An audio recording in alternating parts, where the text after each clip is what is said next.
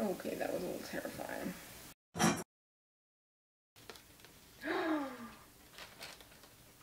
Oh my god, I just ruined it. We're doing the Pink Cowgirl theme.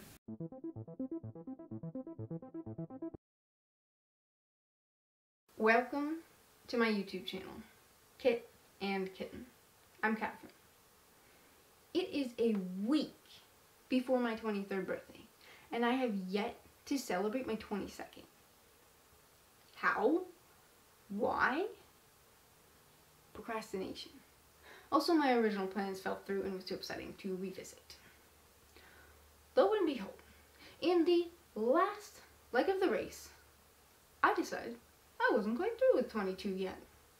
I spent the time I had during the week to prepare, and the night before my 23rd, I celebrated my 22nd birthday. Disclaimer, a majority of this video was filmed last year in January of 2022. So when I refer to the ongoing plague, I say it's been 2 years, but as of editing, it's been 3.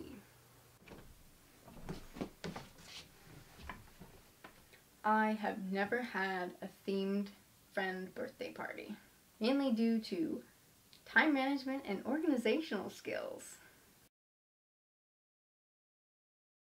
I saw this video by Fernanda Ramirez where she's celebrating her 19th birthday, and she's got this Pink Cowgirl theme, which has been trending for a while now, and I absolutely love it. I think it's adorable. I admire how much she did to celebrate. You know, she had fun. You know, what, a week, maybe even a month's worth of, birthday celebrations? Like, yes, please, absolutely. So this whole video is inspired by hers, and it's just an opportunity for me to do something meaningful for myself. I love the idea of celebrating birthdays and going all out. I love the idea of getting dressed up, decorations, parties, music, the whole atmosphere, because it makes life so much less mundane. In the past, I've had this idea where if it doesn't happen in the window of opportunity of your birthday, then it can't happen. You can't celebrate your birthday outside of that. And I realize how silly of a mindset that is.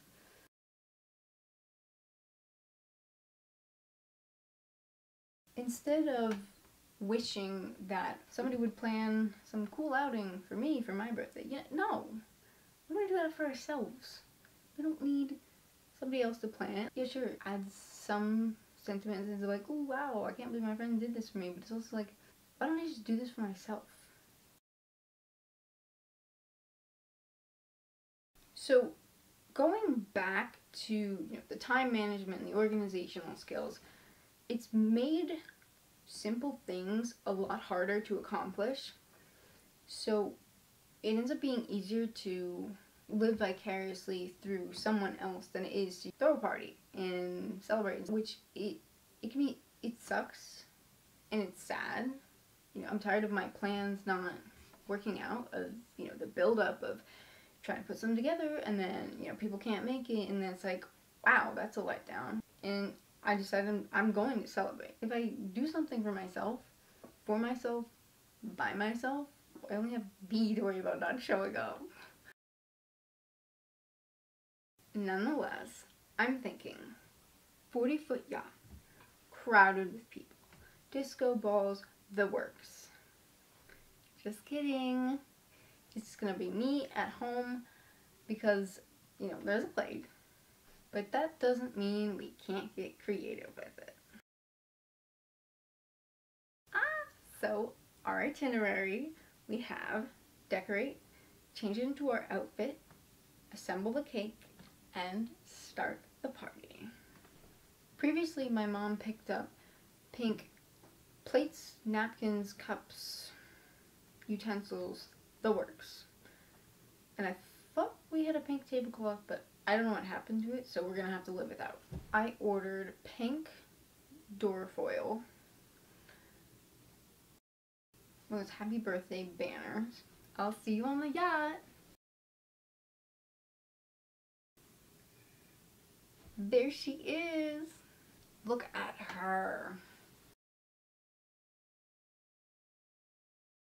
Warning, warning, existential dread ahead. Warning, warning, existential dread ahead. I find it really cool that you can have two contradictory trains of thought in your head at the same time. You know, on one hand, I know how fortunate I am to not have lost someone in the pandemic, to not be worrying about, oh, how am I going to pay rent this month? And with that comes the sense of, hey, it's been 2 years. I feel like I'm losing my youth to this, in a sense that my prime years are wasting away, both due to the pandemic and my own personal issues. I built up this idea about wanting 22 to be a good year because of having so many years build up from when Taylor Swift released 22 to when I turned 22. And I came to the end of it, crawling out of rock bottom from personal issues. It was more upsetting going from 22 to 23 versus 21 to 22. I genuinely was not happy about turning 23 because I felt like, this was supposed to be a good year and it wasn't.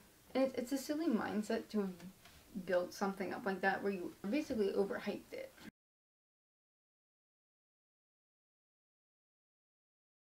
And when I say losing my youth, I mean, in a sense that, life for me is at a standstill.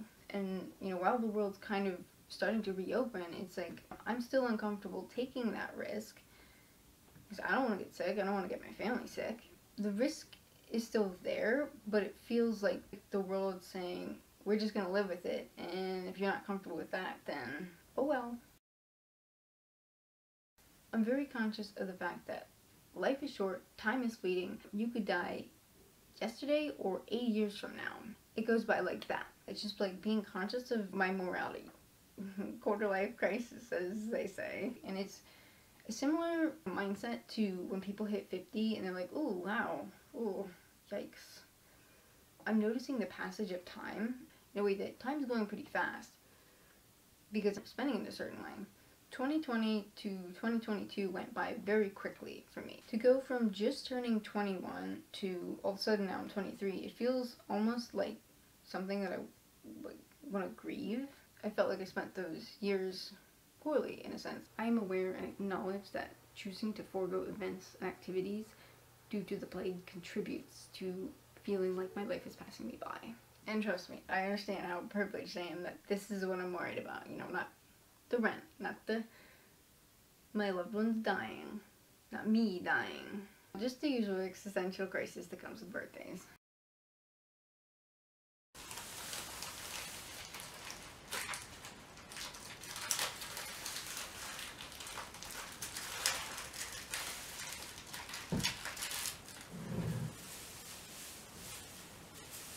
Stick it to that one.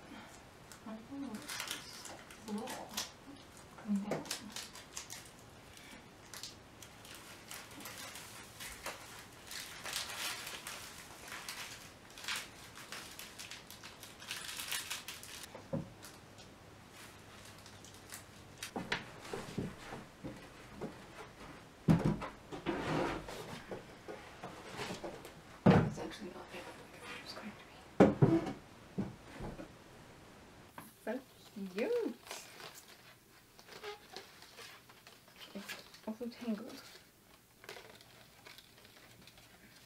Holographic pink is so cute.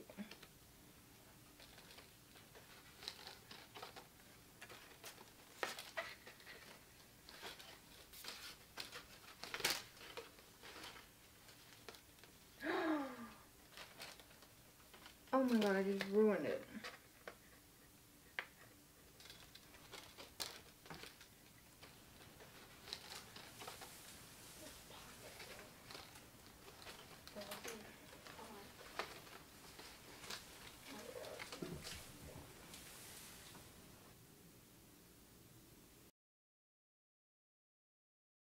For the outfit, we have this pink sheer button down, I don't know what it is.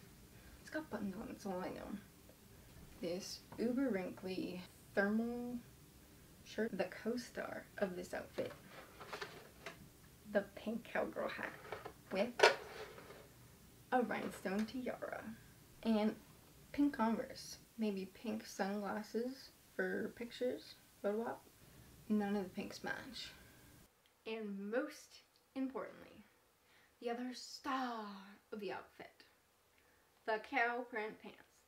But not ordinary cow print pants, strawberry cow print pants! The hat and pants are co-stars. We're doing the Pink Cowgirl theme. Also, this hat is a child's hat and it doesn't fit my head. The only way it fits is if I pull it back out like that. That's cute though.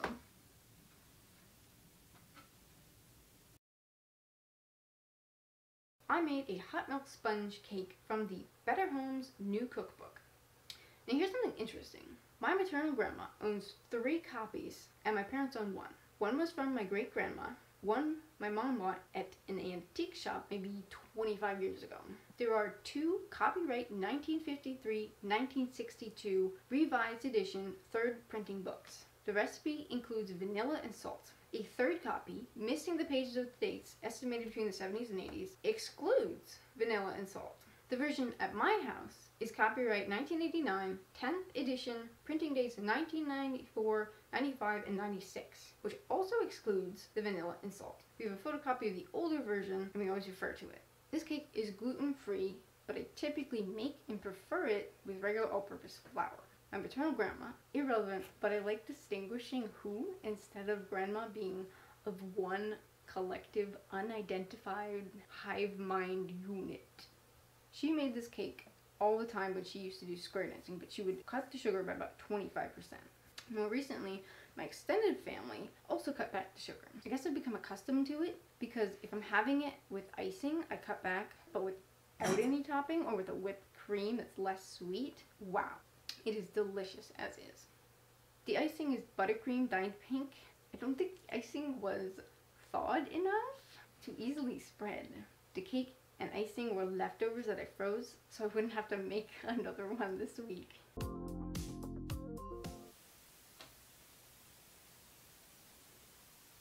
There was a mishap. Some sparkling cider bottles are screw open and some are can openers. You'll see me struggling to open it. I went downstairs to get a can opener.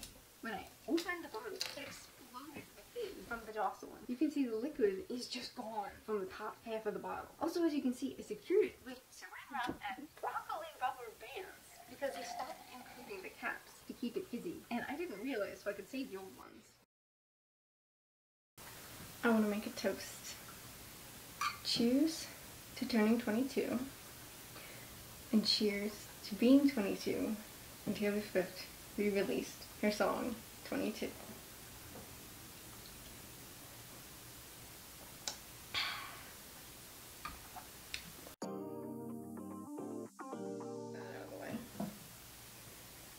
Back up. Oh dear. Oh.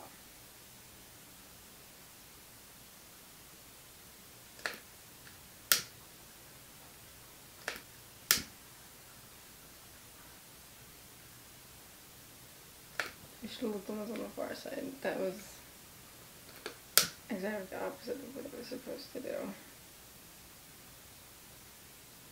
I'm gonna wax all over the cake. Ooh, be careful. I'm gonna pick up the wax. Okay, that was a little terrifying.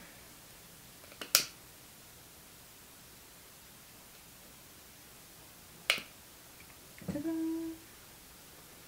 I'm gonna move this somewhere else. I don't know anywhere else to put it. Ooh, don't set myself on fire.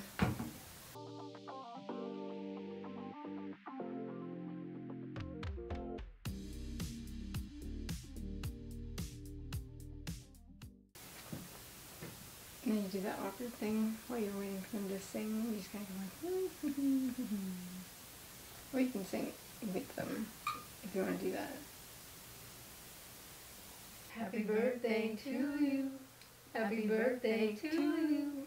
Happy birthday, dear Catherine. Happy birthday to you.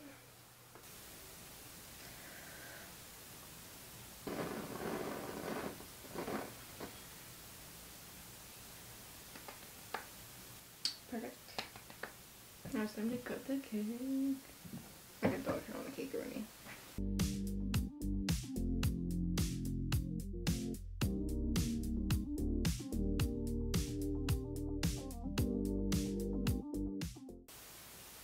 Looks like you pick some small away.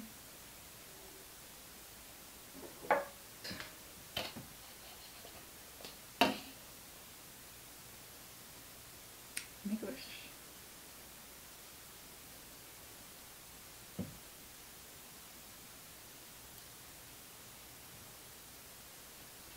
Oh. I actually got my sharpener. I would cut.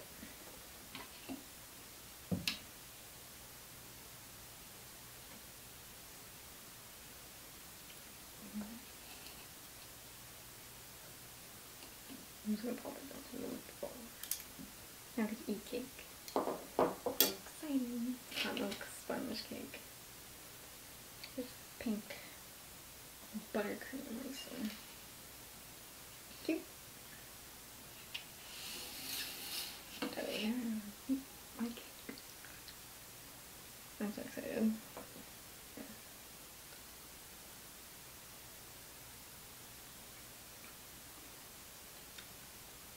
Good. Happy birthday, Catherine. Happy 22. I got my plate on. 100%. Taylor's version, of course.